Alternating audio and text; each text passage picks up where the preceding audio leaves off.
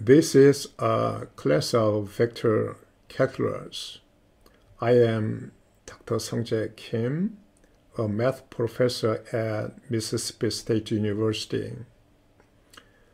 What is vector calculus? Vector calculus is a type of advanced mathematics which has practical applications in physics and engineering and other sciences. It is concerned with differentiation and integration of vector fields. The class will cover a portion of my lecture note. You can download it.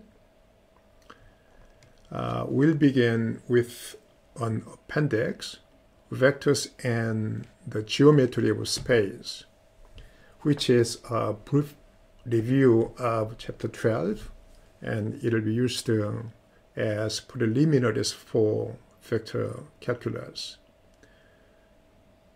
Chapter 14 is about partial derivatives, which is expansion of differentiation. You learned it from calculus 1. Chapter 15 is about multiple integrals. That is an expansion of integration, the subject of calculus 2. Finally, we'll cover chapter 16, integrals and vector fields. The chapter will include applications to real-world problems in two-dimensional and three-dimensional spaces.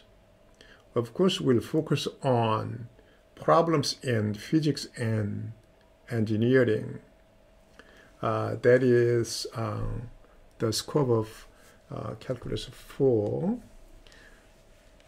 Thank you.